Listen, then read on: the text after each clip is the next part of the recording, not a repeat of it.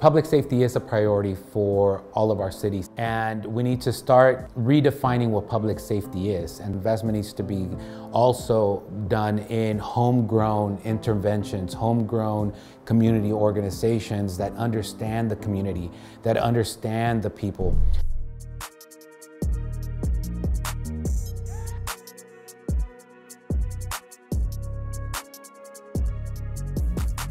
The other challenge is not enough regular funding and consistent funding for CVI. In some cities it's sporadic, where you may have a dosage of funding that comes along and then you have a dry spell. It's preventative work and supporting the funding of CBI work that's really gonna deliver long-term systematic changes for our communities and have healthier neighborhoods for everyone in them.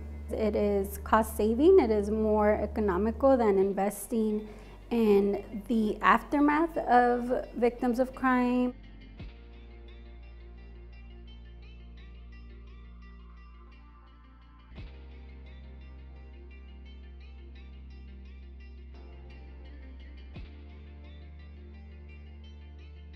Your public safety strategy will not survive without the very people who are in those communities most impacted by violence. Put your all into the people that's out in the field working.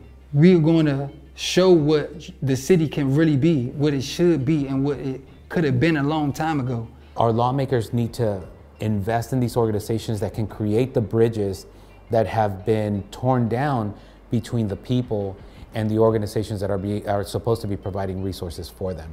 The only ones that can build that bridge is our community-based organizations that are there rebuilding torn down communities and torn down neighborhoods.